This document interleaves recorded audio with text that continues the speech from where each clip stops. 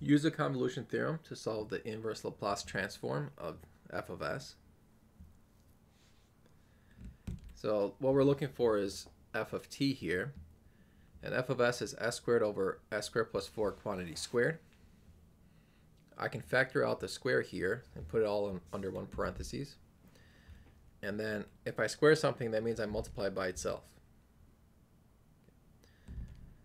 Now, the inverse Laplace transform of s over s squared plus 4 is cosine of 2t.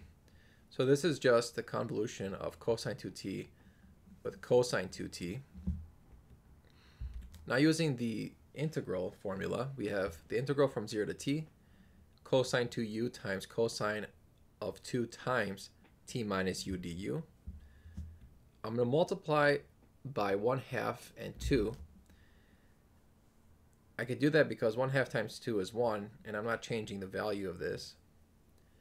And the reason I'm doing this is because I want to use this fact that 2 cosine a times cosine b is the same thing as cosine of a plus b plus cosine of a minus b.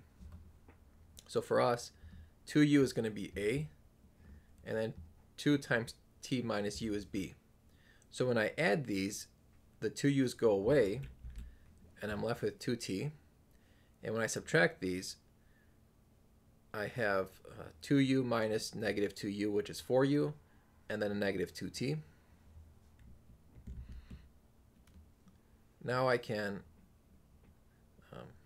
find the antiderivative.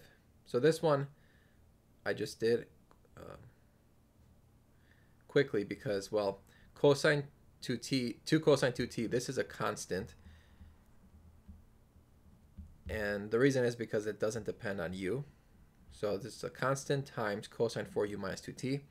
So the only thing you're really taking the antiderivative of is cosine 4u minus 2t, which the antiderivative of cosine is sine, and then the chain rule says divide by 4.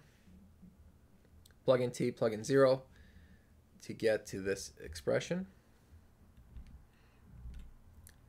And now this simplifies to 1/2 times the quantity cosine 2t times t plus sine 2t all over 2.